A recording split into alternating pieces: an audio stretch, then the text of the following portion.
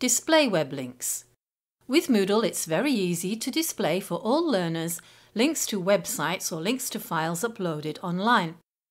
This saves them having to go and find them themselves. They get a direct link which you, the teacher, have chosen.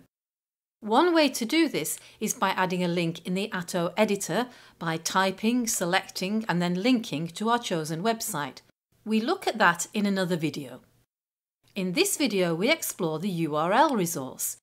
We enable edit mode top right, and then in the section where we want to add our web link or URL, we click the link Add an activity or resource. This brings up the activity chooser.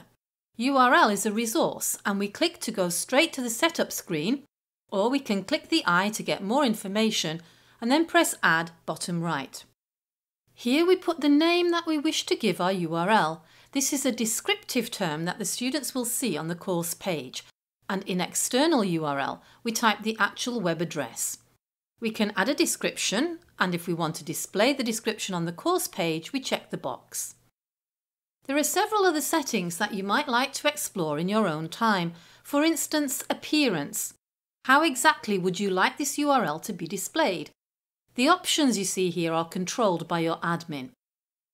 In activity completion, if we want to track that students have accessed the URL, do we want them to manually click to confirm they've seen it, or do we want it automatically marked complete when they view the URL? To alert course participants that our URL resource has been added or updated, we click Send Content Change Notification. And then when we click Save and Return to Course, we can see that we very quickly added a link to a website for our learners to access.